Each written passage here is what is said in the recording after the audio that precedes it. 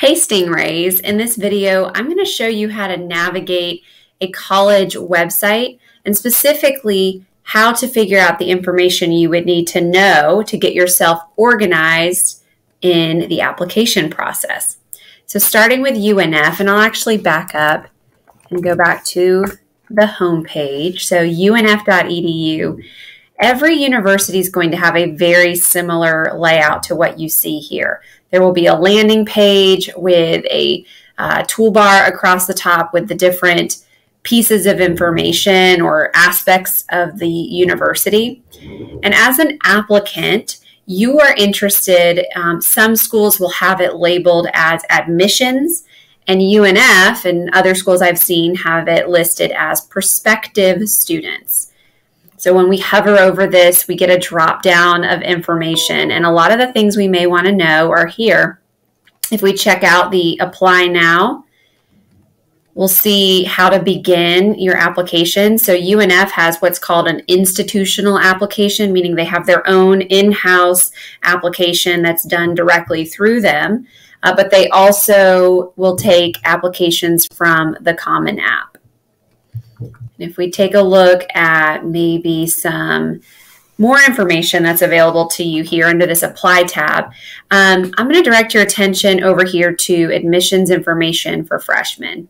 So regardless of whether this can get confusing for students, what type of student they are, especially if you have already taken some dual enrollment classes, some students think that maybe that puts them in this transfer category, but you are a first-time, first-year student, which puts you in the freshman application pool.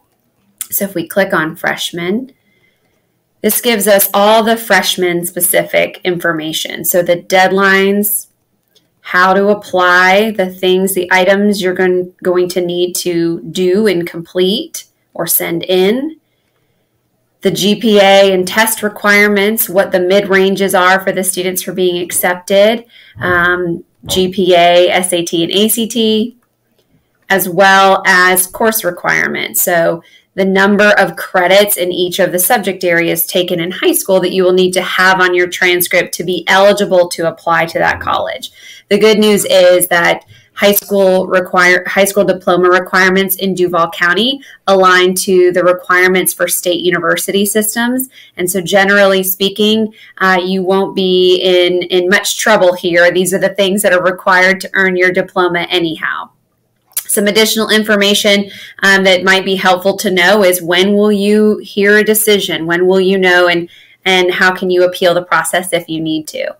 So that's UNF. Let's take a look maybe at one more.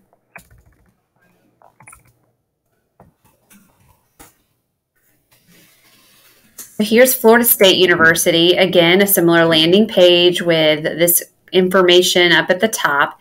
And Florida State has it labeled as admissions. That's what we're looking for here, admissions. And again, you're a first-year student, a freshman student, so this is the information that you would want to click on. And it brings you to this page with all of the application information, as well as they've got a lot of additional resources here, but how to apply.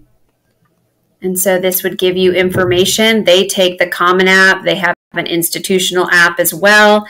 Coalition.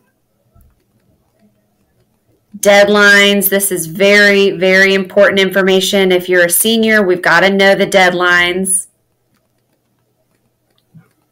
And then what they're looking for. So just like with UNF, they are posting and making available to you the mid-range GPAs and test scores of the students who were accepted, maybe even what types of classes they took. And they've got information about how will you know, when will you be able to expect a decision. And so you could do this similar process across any university you may be interested in. And we've got a resource on our school website. We'll also be talking about it in another video that you can use to get yourself organized and create a checklist all on one page of the different post-secondary institutions you may be applying to, and keeping yourself organized in terms of deadlines and what things need to be done to complete that application packet and make yourself a very handy checklist. So check that video out, and thanks for watching.